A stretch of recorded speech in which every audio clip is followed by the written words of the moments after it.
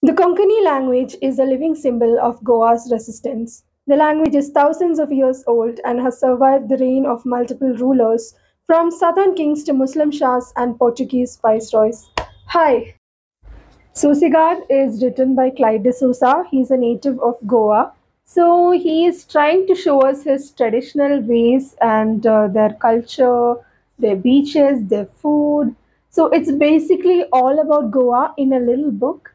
And also there are a lot of folklores or traditional stories and what are the seasonal fruits and what all foods they eat in this particular season and how they talk about sharing and caring and basically they talk about how we have to live the way of Susegad living. That is basically we have to be happy and content about what we are having.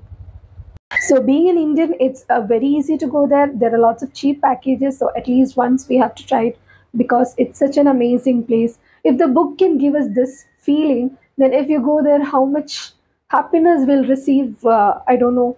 We have to go and see. So there are a lot of things we should learn from different communities, different cultures, different traditions. So why not let's start it from our home?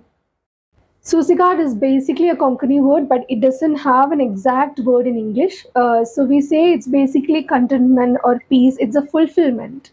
And one of the common things about people in Goa is that they do take some rest. It's not about all work. We're all behind work and how to be successful and everything. But these people will relax for some time after lunch, and it's very important to them. So I'm not going to the details of the book because you have to enjoy it, so you have to read it. But if you see here, there are lots of pictures of basically the important places of Goa and a little bit about their town and all.